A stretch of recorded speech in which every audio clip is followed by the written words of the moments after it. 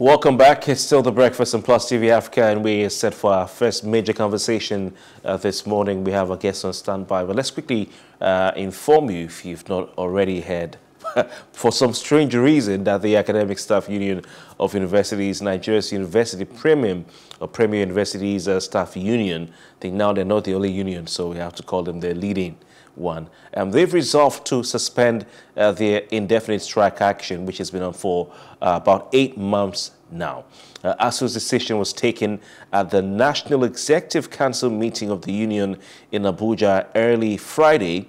A formal announcement is expected to be made Friday morning. So marathon meeting held overnight. They gathered late Thursday night. A member of the ASUU NEC, who was at the meeting Friday morning, is quoted as saying that the suspension of the strike was based on last week's ruling of the Court of Appeal, which asked the union to obey an order of the National Industrial Court. The Industrial Court had, by granting an injunction sought by the Nigerian government, ordered the lecturers to suspend the strike pending the determination of the substantive suit. Now, joining us to discuss this latest development is Professor Sani Fagge. He's a political analyst and senior lecturer at Bayero University, Kano. Professor Fagge, good morning and thank you very much for your time. Good morning. All right, thank you. Professor Fagge, ASUU was touting the court ruling as being, or the court order rather, as the reason why they suspended their strike. But there's been an ongoing engagement between the leadership of the House of Representatives and the union, or the union's leadership. Do you really believe or agree that it's because of the court order that they are going back to the classroom? Because they had earlier said they wouldn't go back to the classroom and they had filed an appeal.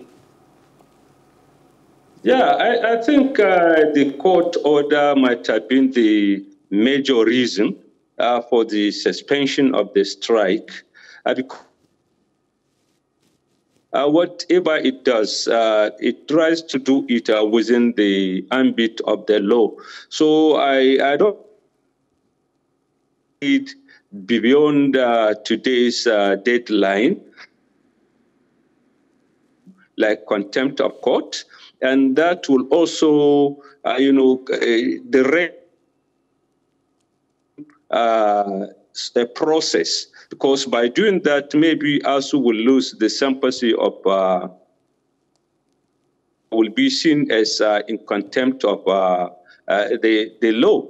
That is a major reason. But the other reason is the intervention of the speaker. Use his good offices to see that at least they have reached a certain middle ground. So I think it's a combination of the two. That is why the strike has been suspended.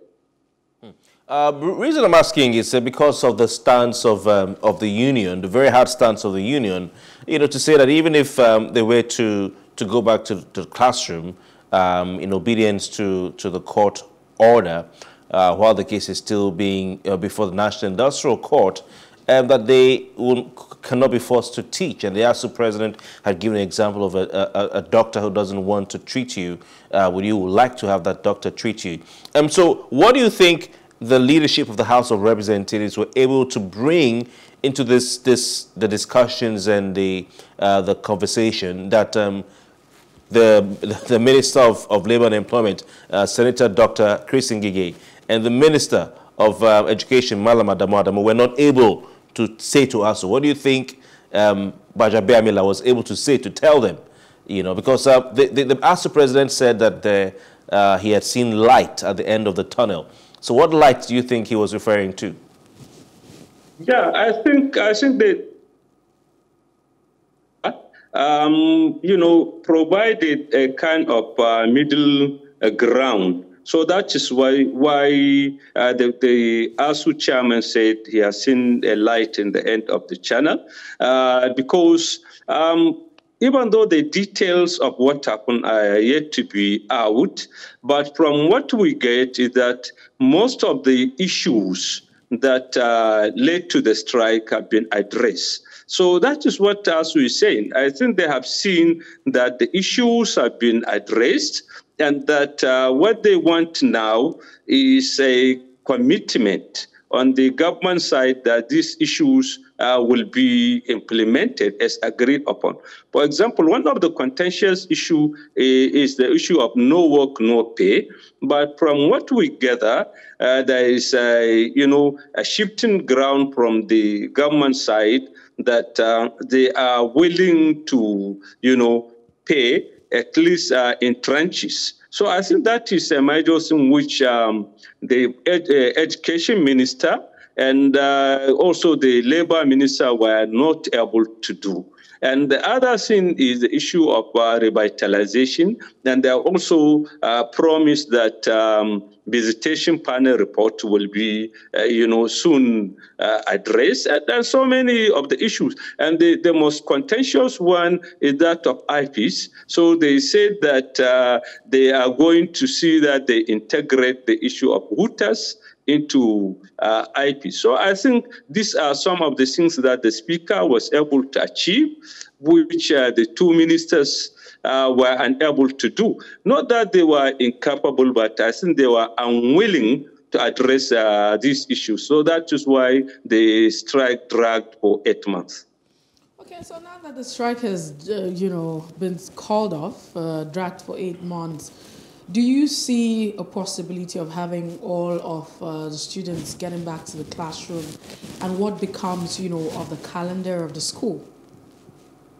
Yeah, I foresee that, but it all depends on the sincerity of the government to implement what has been agreed upon. So if the government is seen to have taken, a sincere step to address the issues, I think the whole process will continue. And the other thing is that whenever there is a strike, usually after the suspension of the strike or calling up of the strike, whatever the nature of it, is that members of ASUU redouble their efforts to make for the lost ground, which means that perhaps holidays, vacations, will be suspended, and then there will be all effort to regain what has. It will be a double work in order to see sometimes what happened will be changed, but they all will have to be finished by members of the ASUU. So what becomes of, the school calendar? I don't remember. I'm sure that the students will also probably struggle, So we talk about the school and the fact that in a session, you're supposed to have a certain number of months will make up a session. And so we have we're in October, November, and December. Do you think that this would be enough for a session for students to go back and achieve anything? Yeah, I think it will be enough. Like I said, what is likely going to happen is that the old calendar will have to be changed. Instead of, let's say, like 2021, or let's say 21-22 session, they may change it to like 22-23 session and, do away with the previous one because already, the dates, the months have passed. So you can now change the nomenclature of the date, but yet you recover what you have done, what you are supposed to have done in the last session. Would that also affect, the scores, the grades for the student? No. They will continue on that. One thing is that in Nigeria, we don't have uniform calendar. Some are in 2021, some are in the 21-22 session. So you can now unify that one. And where you stop, is where you continue. Like those who are about to start exam when the strike started, maybe what they will do is now to go back, do refresher, lectures and this, and so that the people will, the student will now, remember what has been done, and then you give them like some few weeks to, go over what was missing, and then you continue with where you stop. I don't think they will say we have cancelled it all over and then we have to start it afresh. All right, Prof, we don't know the details of the agreement between the federal government and ASUU, or the House of Representatives and ASUU, but what do you expect to happen? Because I don't know how many Nigerians would smile upon the union holding, keeping the students at home for 8 months. Nigerians coming out to express support, even protesting in support of the union, blocking routes to airports and all that, only for the union to go back to the classroom without, agreeing to anything worth talking about. So what do you expect? That they would agree, the federal government would agree that we're going to pay you your arrears of salaries, for the months that you've been at home, because that was a fundamental demand of the union. They need the 6, 7, or 8 months salary to be paid to them whilst they were on strike. They also need, the issues surrounding revitalization fund, visitation panel, all that. Those things need to be sorted out. And then, of course, the entitlements based on the agreements right from when Jonathan was president. So what do you expect to see happen in terms of agreement? Yeah. Okay. I think, like I said, even though the details are yet to be out, but from what we can gather, I think a lot of things have been, a lot of issues have been addressed. For example, the president in his presentation of the budget set out, some billions that this is going to address the issue of revitalization, which is going to be in the budget. So if it is approved, that is one thing that, has been taken care of. And also there are also statements that about 50 billion has been set up to pay the earned allowance, and that there were also statements that the government is willing to pay like 4 months,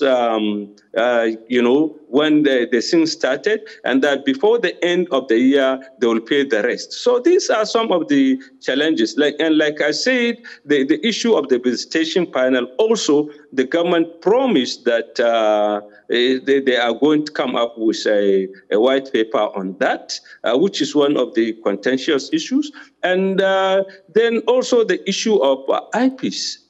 Like what they say, they are going to adjust the thing to take care of the peculiarities of the institutions. And they say from now on, maybe after this thing has been settled, governing council will be responsible for the earned allowance of the university. So these are some of the grounds that I think could be said to be part of the achievement of the speaker, and that perhaps when the detail comes out, I think people will see that yes, negotiation and bargaining is the most effective way of resolving labor dispute. Yes, but Prof, what I'm asking is it looking at what is may come out as the agreement? Because I mean, if you're saying that federal government had attended to all their demands,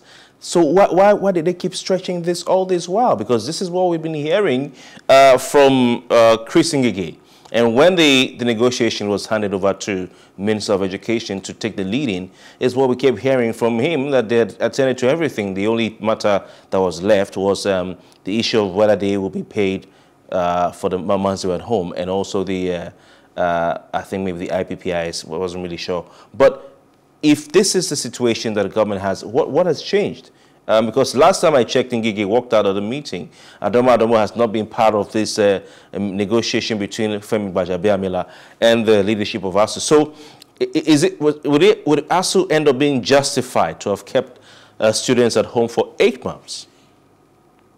Yeah, I think that is the bitter truth. You know, the strike in the first place should not have taken place, because the government could have addressed these issues long ago. Now, even if it happens, it could have not lasted more than 2 weeks if there is a willingness on both parties to address the issue. But unnecessarily, they kept on dragging it, and it reached to a level that perhaps there is need for a mediator so that we can now save pace on both sides, and which I think that is what could have happened long ago. The government could have addressed these issues. And now, you see, what the speaker did, I think, is what could have been done much earlier. Because I don't know why the government, in its own wisdom, decided to drag it. And now that there is this intervention, now they have adjusted the ground, so quickly, which Professor, they could have done earlier. Professor Sani, let's just quickly take this one, because we call it a wrap in no time. Just in a minute or a few seconds. In other words, you're saying that we're dismissing the thoughts that the decision to call off the strike by ASUU is not based on the fact that there was a court ruling, because that's what they have said. It's based on the court ruling, and that's why. And this is to allow further conversation conditionally. Therefore, means that there's a tendency that they might just also go back if, the government does not meet up with it. So are you saying that this is not the case? And if that's what it is, what's the reason that ASUU should be lying? I mean, why should they come up and say that we're calling off the strike because of the court ruling and we're giving room for further conversation? What's the essence for other shenanigans? No, I said court ruling was the major reason why ASUU had to shift ground, to go back to work. But what I'm saying is what buttress the court ruling and what makes it easier, for the ASUU to shift ground is also the mediation of the speaker. So it's not only one reason that, led to where we are today, but I think the court ruling is the major reason, but we cannot dismiss the intervention of the speaker, because that is why you have referendum, and based on the promises in the speaker's intervention, that is why you have almost majority of the campuses agreeing to suspend the strike. Otherwise, if not for the combination of these, we have some people who are going and saying that, look, it is not a contempt. If you now, since you have appealed, you can go and challenge the law and so on and so forth. But what they make it easier is the combination of the two. All right. So there's a tendency that, ASUU might go back, on strike. Yeah. All right. Professor Sani Fagge, we have to go. It's not a follow-up of the strike. Yes. Professor Fagge, thank you so much for your time. We have to go. We definitely would have some opportunity to discuss this again. And congratulations to you. I'm sure that your students can't wait to return to classroom and enjoy from your well of knowledge. Thank you so much. Thank you very much. Right. We have more discussions ahead, Mercy. Definitely. We take a break now, and when we return, we'll be looking at, the flamingos. Just stay with us.